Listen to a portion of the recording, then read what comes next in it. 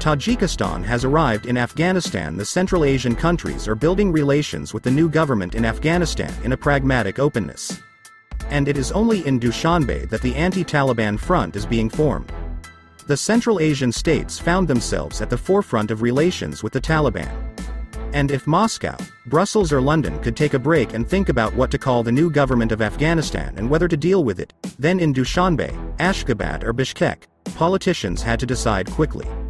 Uzbekistan, Kyrgyzstan and Turkmenistan pragmatically relied on an open dialogue with the Taliban, fearing the expansion of the influence of Islamists in their territories, increased radicalism and the threat of refugee flows.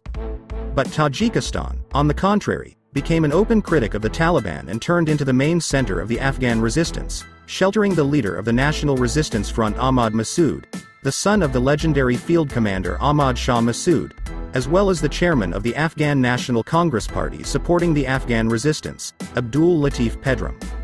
Officially, the leader of Tajikistan, Emomali Rahman, explains his confrontational line by the fact that the Pashtuns actually monopolized political power in Afghanistan to the detriment of other ethnic groups of the country.